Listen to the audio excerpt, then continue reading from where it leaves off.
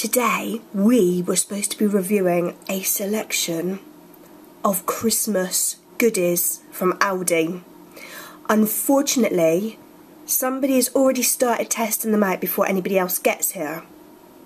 But before they all go, I'd just like to show you some of the stuff that we had. We had this amazing, authentic selection of delicious German things here. They are amazing.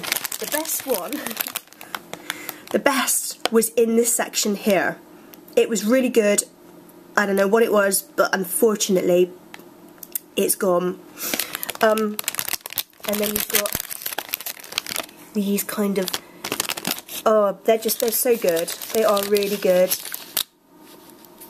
Really, really good. And then, unfortunately, somebody also opened the 6 luxury mince pies. Now these have an all butter short crust pastry with a luxury mincemeat of vine and citrus fruits with nuts and cranberries, all infused with brandy and with a sugar dusting. This is what they look like inside here. They are packed with mince pie stuff. And again, this is a thumbs up.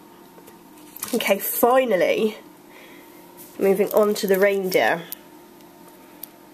Now this, Aldi is really spot on for making their own branded goods look like what the actual brand names look like. Did that make sense? It's very early. This is obviously supposed to be the Lindt chocolate reindeer, but this is the Aldi version. Does it taste like Lindt's? Quite a bit. Is it as good as Lindt's? Almost. Is it worth buying instead of Lindt's? That's up to you. I would give this a 9 out of 10 and the Lindt's 10 out of 10. 9 out of 10 for the luxury mince pies.